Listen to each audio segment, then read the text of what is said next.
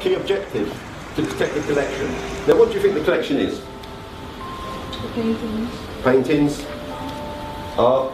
The collection actually is everyone who actually comes here, and it does include the works of art. We don't want you to walk into the museum and everything to be behind glass. The trustees want you to walk into this museum and it to be like a house. Oh, actually, you might have seen that before. So some of the security elements are overt. CCTV are visible as you walk through the front entrance and as you go into galleries. There are CCTV, there are alarms per hours, but there are a lot of alarms which are hidden behind the scenes, and then that's all reported back electronically to a 24-hour control room, which is monitored. And while we're walking around, what I want you to keep your eyes open for, I'm not going to say much, it's the things which you think might make the collection safe. And then obviously we have the radios to communicate to staff on the ground to say, can you please check that? So there's a lot behind the scenes. When you left your home today, did you lock your door? Yeah. Why did you lock your door?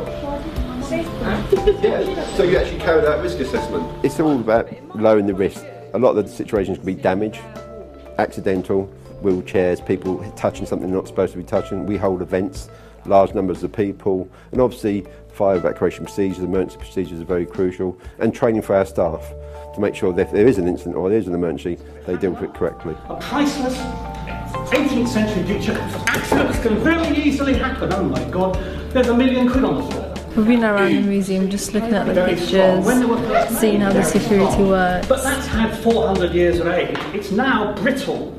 It's now dried out. Well, I came here with my college, Westminster Kingsway. We just came to learn about the security and how they look after the artwork and the people that come to the museum.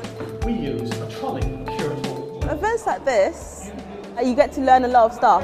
How do you think that night? Before today, when I came here, I was really interested in air traffic controlling. That was my main goal.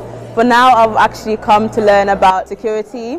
That could be my second goal. Why do you think you stopped bags coming in the museum? I think they got an insight to a museum where they didn't have any idea what goes on behind the scenes. Very easy in an emergency to take this. I wasn't interested in security before, but since today, I found it quite interesting actually. A little micro alarm. So I would look into security a bit more, and hopefully it might be improved for me. It's valuable, isn't it? And vulnerable because it could smash. If I had that opportunity when I was at school, I might have been interested in museums earlier. There are a number of courses people can do in security. It's an MVQ qualification.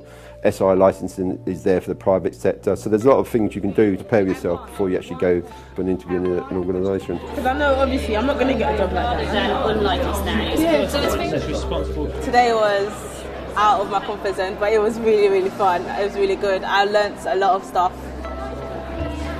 So 5 minutes, walking around. I live and breathe museums, and it's a trust that I'm trusted to protect this national collection, and that gives me a great satisfaction that we're protecting this for the next generation. It was opened in the 19th century. It's going to be there for another 100 years for the next generation. The guy up there is Richard Wallace, and he... Oh, it's a dad.